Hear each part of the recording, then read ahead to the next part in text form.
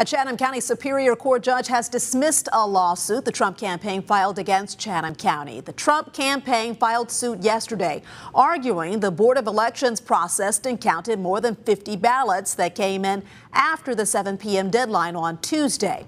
During the hearing this morning, Judge James Bass ruled there was no evidence that happened. Once it became time for the Board of Registrars' testimony to occur, it became very clear that there was no problems whatsoever. The chairman of the Board of Registrars testified exactly what had happened with those 53 ballots, that those 53 ballots had been received on time, that those 53 ballots had been properly managed and dealt with through the system. Now, in his ruling, Judge Bass also found no evidence the Chatham County Board of Elections or Board of Registrars has failed to comply with the law.